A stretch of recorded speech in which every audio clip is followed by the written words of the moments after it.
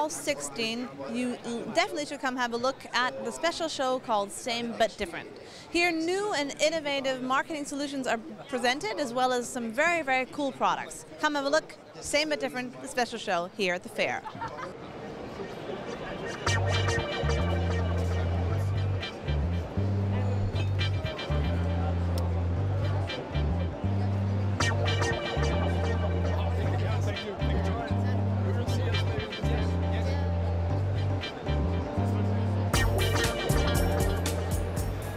Mr. Apple is the Managing Director of uniWines, and you are specialized in fair trade. What exactly does that mean?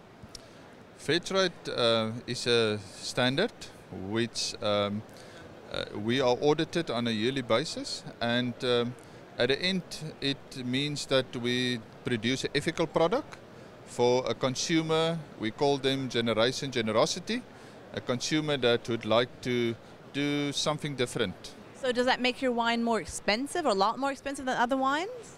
No, it's not more expensive. It's just that a percentage of the price that's usually going back to the producer is now split between the producer and the farm worker themselves. Thank you very much for talking to us. Thank you.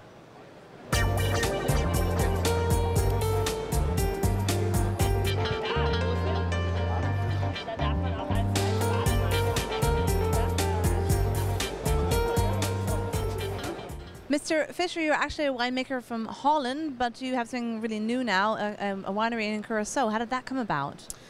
Yeah, for 50 years ago we started a wine betrieb in the Netherlands. Mm-hmm. And after 50 years we want something new, and we thought about a winery in the Netherlands, and we've investigate the opportunities in Curacao. It's also part of the Kingdom of Holland, the Netherlands, and we started there a vineyard in last year.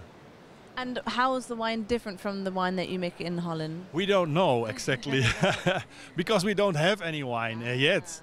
But we have planted the first plants in 2014. The wine will become in 2015, 2016, but we think it will be good wine. It will. We have sorts, we have varieties planted that are very usual: Syrah, Tempranillo, Chenin Blanc, Colomba Blanc, and we think, yeah, it will be very nice wines. So I would say see you in 2016. In 2016, we will have the first wines on the market. Yeah. Sounds good to me. Thank you so much. Okay, thank you.